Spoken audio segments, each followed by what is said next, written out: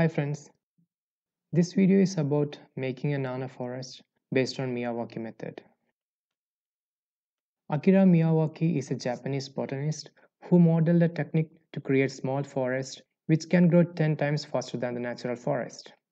We modified this method as we wanted to have fruit forests with our preferred fruits and also due to the constraints in time and availability of the materials. The process of making a nano forest involves 5 steps. 1. Selecting the trees. 2. Preparing the land. 3. Planting. 4. Mulching. And watering. First step. First step is selecting the trees. As per Miyawaki method, we should choose trees local to the place and of 4 different categories based on the size. Shrub, subtree, tree and canopy. Since we wanted to have fruits of different varieties, we didn't restrict ourselves to the local trees.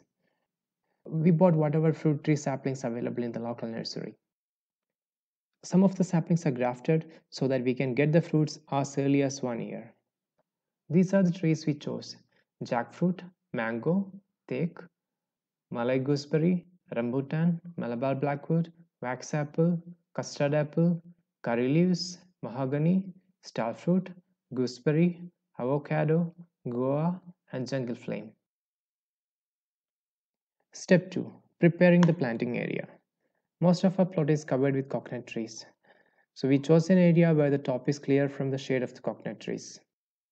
In original Miyawaki method, the land has to be digged up to 1 meter and usage of machine is recommended for this. Since our area is very small, around 70 square feet, and no road to bring excavator, we decided to make an elevated area to plant trees. This also helps to avoid water clogging during the monsoon season. We bought PVC sheets to protect our elevated soil. Sheets were stitched together and formed a circle. These sheets are available in the local market and people usually use it to protect their bathroom door from the water. We bought 6 sheets of length 6 feet each. These were stitched together using copper wire. If you are using steel wire, it may get rusted after some time. After placing it in the circular form, we started filling it with the filling material. So Miyawaki method suggests 3 materials to be used to mix with the soil. One is perforator materials, second is water retainer, third is organic fertilizer.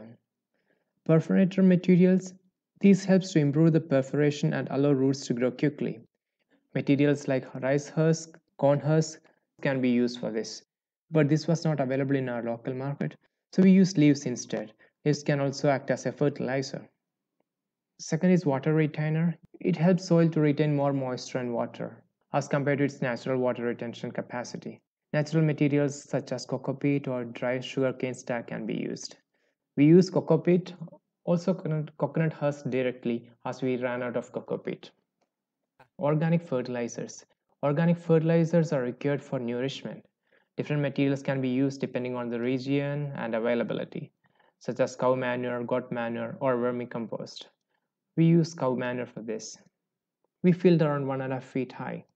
Enforce the PVC sheet using sticks and plastic thread. The third step is planting. We called our family members and children from neighborhood to plant trees. Kids really enjoyed planting trees. Everyone planted at least 1 tree sapling.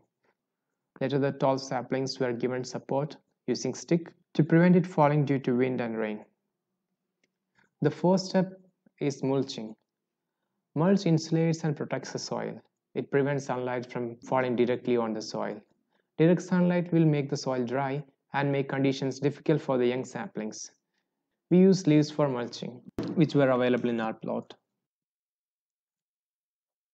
Then the blue colored plastic sheet, the PVC sheet, was looking odd in the plot. Also, we found that it is getting broken easily if it is hit by something. So we covered most of the outer portion using the coconut tree leaves. Also use soil to cover the bottom part of the PVC sheet, so it is well protected now. The fifth and last step is watering. So this needs regular watering for first 2 to 3 years. So after that, the forest will be self-sufficient. Presently, we are using a hose connected to a nearby tap. Maybe we should install a drip irrigation system for the summer, as it can save a lot of water. Water is important part as it helps the plants to grow fast.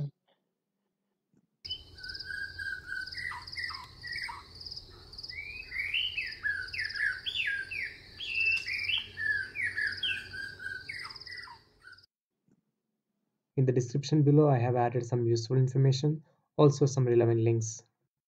If you like the video, please like, share, and comment. Thank you for watching.